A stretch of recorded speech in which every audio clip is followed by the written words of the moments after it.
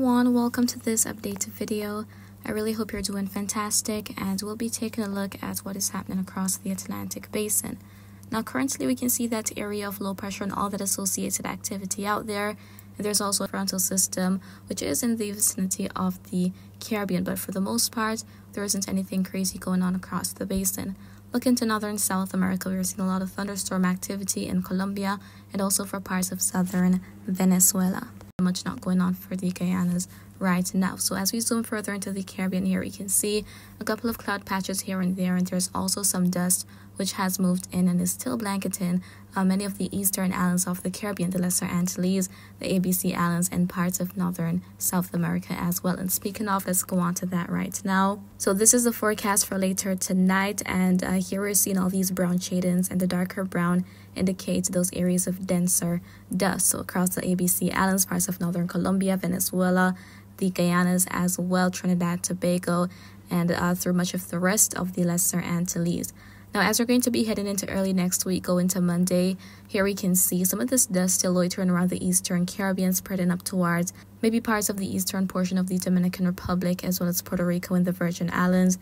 And for the southeastern islands, though, such as Grenada, the Grenadines, St. Vincent, maybe even St. Lucia and Barbados, things will be clearing up a little bit, and even further improvement as the week would go on. So that is the forecast, guys. The dust will eventually dissipate for the most part, but we can see that things are still expected to be very dry and dusty out in much of the main development region.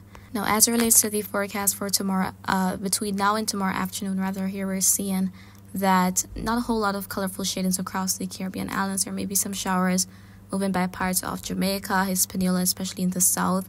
Also for Puerto Rico and parts of the Lesser Antilles, there could be some passing showers, but elsewhere, much is not expected in terms of rainfall. But as we head to northern South America, parts of Colombia and Venezuela, there may be some additional heavy rain, especially for Colombia near the Pacific coast, but things may be a bit on the drier side over in the Guyanas. And again, there's already that dust which has moved into the area.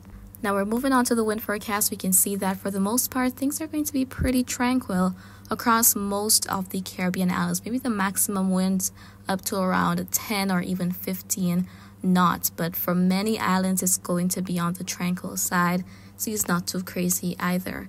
Now, as it relates to the upcoming week, there is likely to be a major storm system developing, so we'll be showing you guys what models are showing and the impacts that we could anticipate. So let's get straight into it.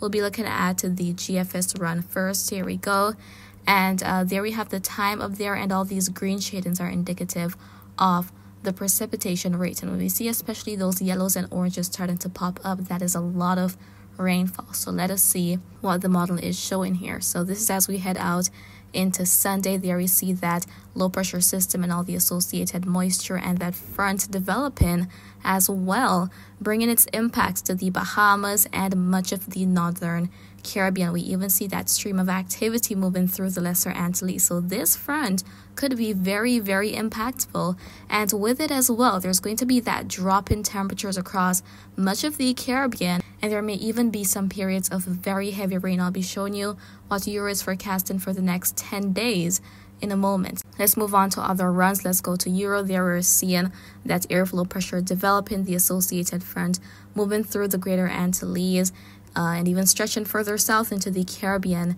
as it makes its way by. So a lot of activity expected to be in association with that front, and the icon model is also in agreement with it as we head to Sunday. There we're seeing that low over the southeast US, eventually moving offshore, and all of that moisture making its way through with the front. So again, there's going to be that drop in temperatures. Models are agreeing about that. This is what GFS is showing. So as we head to around Tuesday, Wednesday, that's really when that cool air is going to be setting into the Caribbean and spreading across much of the islands, even towards the Lesser Antilles, as we head through the week, going towards the weekend. Looking at the Euro forecast in terms of the rainfall accumulation through the next 10 days. So this goes all the way out to Monday, the 12th of February. And here we are seeing some of these purple and these pink and peach shades popping up. So take a look at the northeastern islands, the Leeward Islands, Virgin Islands, even parts of Puerto Rico. So there could be a lot of heavy rain with the passage of this frontal system. And of course, northern South America is quite active. It's along the intertropical convergence zone. That's where it's located, where those trade winds meet. And sometimes there's a lot of atmospheric instability, so lots of thunderstorms develop, and the area receives some substantial rainfall. So nothing very uncommon, but there could be quite the rainfall increase for parts of the Northeast Caribbean next week. And I'll be watching the trends. I'll be keeping you guys posted on it. I have been talking about it, so I'll continue to do so. And with that, winds may kick up significantly as well. Tropical storm force winds, especially in the Gulf and the northwestern Caribbean. This is what Euro is forecasting for Tuesday, and we're seeing some of these green shading. So some of these winds could be 35, even 40 knots as well. That's definitely tropical storm force winds, and the gusts could be even stronger than that, maybe up to 60 miles per hour or so. So winds are going to be kicking up. Things are pretty tranquil for now, but with that next storm system that will be developing in the associated front, we could be in for quite the impact as we head into next week. But as I said, I'll be keeping you guys posted on it. And that is pretty much what I wanted to share with you in this update video, and I really hope you found it to be quite informative. However, if you have any questions, feel free to leave them in the comments. I'll respond when I can, and remember to always be weatherwise.